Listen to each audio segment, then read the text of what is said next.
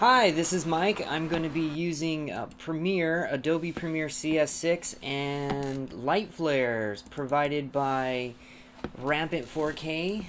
They're some awesome pre-made light flares shot on the infamous Red camera. They're pretty cool. You can go through about 500 of them that are offered through their website and various outlet stores. But you can easily add them to your footage, which I will be doing here. I've got some stuff that I shot in my home, and what I'll be doing is going through the media browser and deciding, which of these massive files that I have here are really cool. Now, there's quite a few of these.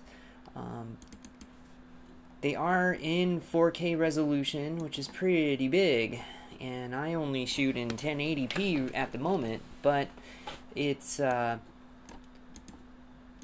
doable and scalable if you are hip to using your NLE tools. You'll realize that scaling these down is really not that hard,